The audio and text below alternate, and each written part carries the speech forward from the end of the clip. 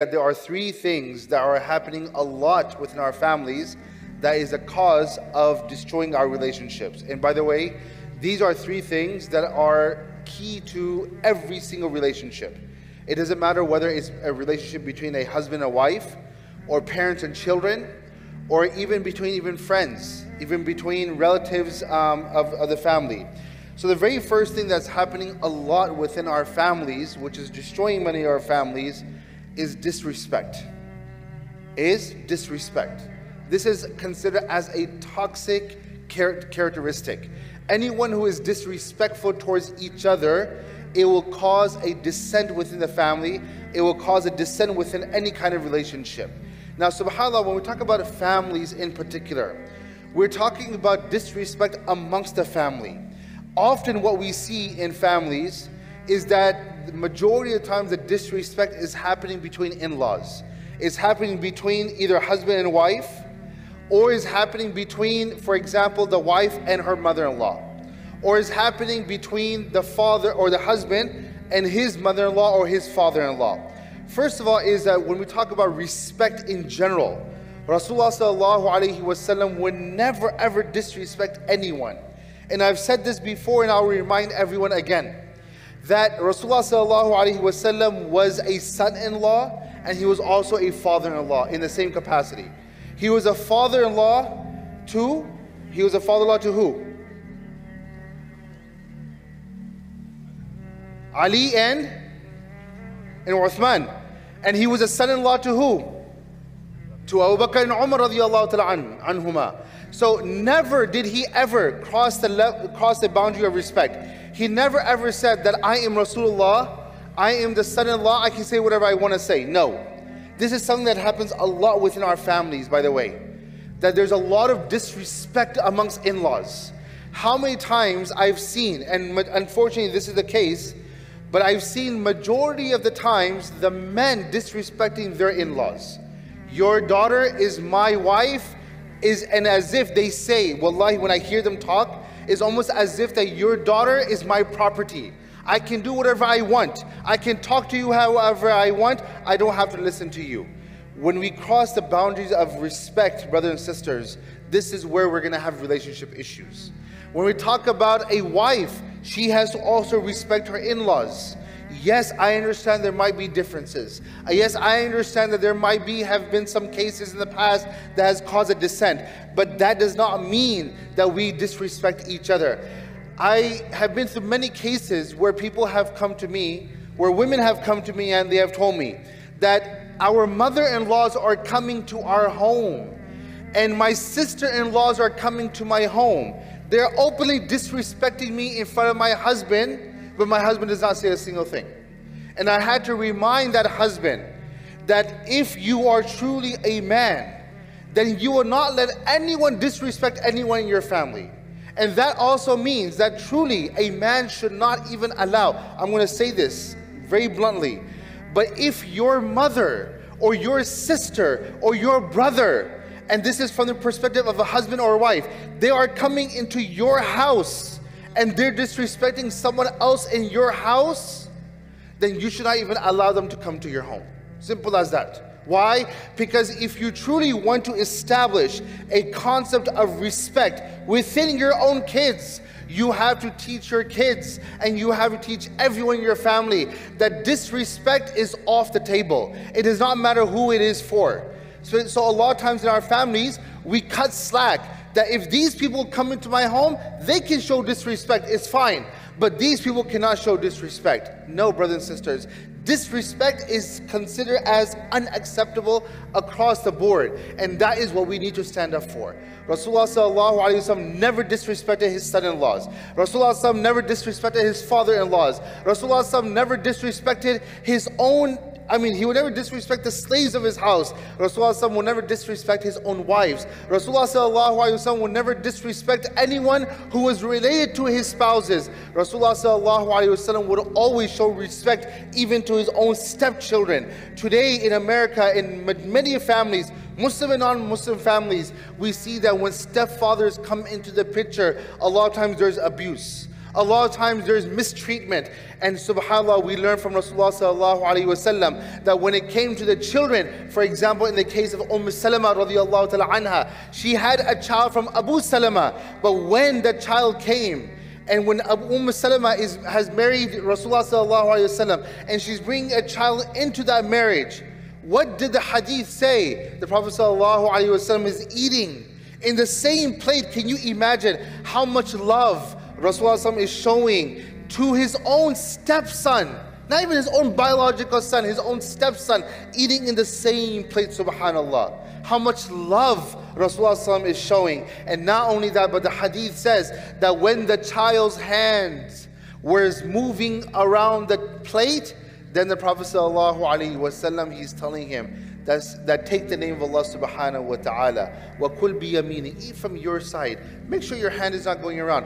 It's not only just love, but it's also providing tarbiyah, subhanallah. So this is why, brothers and sisters, I say this in a very strong sense here, that if there's anyone who is coming into your family, into your home, and they are disrespecting anyone, then they should not be even allowed in your house. You need to set a precedent. We need to set a precedent in our house that disrespect is considered as unacceptable in all circumstances. So this is the very first thing that is destroying majority of our relationships.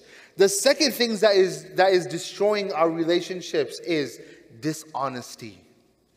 Now, it could be dishonesty where a person is truly dishonest, because in reality, if trust is lost in any relationship, that relationship will collapse. There's no question about it. When it comes to a husband and wife, if there is trust issues, then it does not matter whatever it is. There's always going to be trust issues. And that means that anything that the husband does is going to be there's going to be doubt involved. Anything that the wife does, there's going to be doubt involved. And that happens all the time. Even between friends, if there is trust that is lost, eventually that relationship will also collapse. Now, it's very important to also understand that when it comes to our relationships, we have to make sure that we have trust within our husband and wife. If they have shown a tendency or they have done something in the past that says that yes, trust can no longer be there, then yes, I would say that okay, you can have a certain level or a certain amount of doubt in them. But the very first thing that has to be built within a relationship is trust. And we have to make sure that we don't do anything to violate that trust. So let me give you an example. There are times where, this is why I say that before we get married, we always have to talk to our potential spouse. And we have to also let them know exactly what we do as for business purposes or job purposes. The reason I say this is because every single woman is different. Every single man is different. There are some men and women, for them it is completely unacceptable for their potential spouse to be conversing with anyone of the opposite gender. They're just I would say sometimes they could be insecure about it, or sometimes they're just very strict about it, that whoever I marry, I don't want them to be conversing with anyone of the opposite gender. That is why a lot of times when they find, after they get married and they see that their husband because they have jobs and they're conversing with people of the opposite gender, it turns into a big issue. I've talked about this before, that one time there was a doctor who got married. And when his wife, later on, the wife said, well, fine, because usually it's like, okay, what do you do for a profession? How much money do you make and so forth? And for them, it was like, okay, alhamdulillah, he makes enough money that he can support my daughter and so forth. They got married. But then realizing that a doctor has to converse with nurses, he has to talk to so many different people of the opposite gender. So this is his profession. This is what he has to do on a day-to-day basis. If you want food to be put on the table and you want a roof over your head, this is how your husband's going to work. And she made a very big issue about this, that why do you keep on talking to other girls? And why do you talk to other women and so forth? Well, that's part of his job. He's not being unfaithful. He's not crossing the bounds of being untrustworthy, but simply he's just doing his job. But this becomes the issue. And then what happens is there's always a trust issue. She's always has this mindset that he's doing something that is wrong. And not only that, but tracking him wherever he's going, tracking whatever, tracking his phone and so forth. Now look, there are some husbands who are just clean as a slate, okay? Their slate is absolutely clean. They give their wives their phones, and they say, you can check my phone and so forth. But there are some husbands who are very protective of their phone, and they have a right to do that too. They have a right to do that so. Yes, it is better if you gave your phone to your wife and she went through it, just so that you know that she has trust in you and you have trust in her. The point is that trust has to be worked upon, but at the same time, you have to know what you're getting into also. This is something very, very important. And if you feel that trust will not be there in any marriage, then do not even get into that to begin with. This is why even there are cases I've dealt with where sometimes even the man is so, subhanallah, I would say that such an open book characteristic, or he has such an open book character, I would say, that he is so comfortable around every single person that then of course the wife is going to have some kind of doubt. You understand?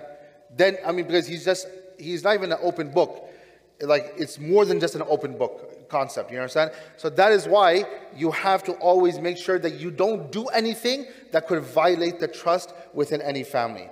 The last thing I would say, which is destroying many families, is the concept of controlling. See, I talked about this before, that what does a controlling kind of personality mean? It means that I want you to drop whatever you're doing and be there for me. This is what it means. I want you to drop whatever it is that you're doing and you come to my aid. And whenever you call out to me, I'm not going to be there for you. You understand? That's a controlling kind of personality. Another kind of understanding of a controlling personality is that you always try to assert your power over them. You always try to show them that they are going to remain intimidated by you and you have complete control over their life. So a lot of times this happens also between a husband and wife, and this also happens between parents and children, even after they get married. So I've talked about this before, where sometimes parents have such a controlling personality over their children that though they are controlling their children, they have taught their children that this is not called controlling, this is called obedience. You understand? You are, mashallah, a very obedient daughter. You are a very obedient son. But they're not showing obedience. The parents have created such a situation that they have complete control over their life. Like that son and his wife cannot do anything without the parents being involved. And that's called being controlling. No matter what the situation is, and they play this kind of emotional kind of game with their own children at times, you and your wife, whatever you're doing, you drop it and you come to our aid. Or you and your husband drop whatever you're doing and come to our aid, and whenever you need help, we're not going to be there for you. So this is something that is destroying also many families, because it's, there's always in-laws involved. Now, this also happens between a husband and wife also, that there's a lot of intimidation. If you do this, subhanAllah, this is, by the way, a very back home mentality, a very, overseas mentality, and many of us, we come from this kind of culture, unfortunately. If you do this, I will divorce you. If you do this, I will divorce you. This kind of controlling personality does not exist within our deen. You cannot, and this happens once again, you see many times husbands doing this. But husbands will say, if you do this, I will divorce you. If you do this, just the intimidation of divorce over and over again. And not only that, but on top of that, just complete control over them. Husband is saying, I want you to drop whatever you're doing and be there for me. But what about when the wife needs your attention? What about when the wife needs the help and she's never, then you're never there for her? Or it could also happen the other way around. But the point is, this controlling, there's a lot of families that are being destroyed and a lot of families falling apart. Why? Because whether there's controlling issues from parents towards their children, or between the husband and wife and their in-laws, or even between the husband and wife. And once again, there was no control. When we say the life of the Prophet ﷺ, there was no concept of control over the wives of the Prophet ﷺ. Never did any wife of the Prophet ﷺ feel that the Prophet ﷺ is controlling us, intimidating us, and so forth.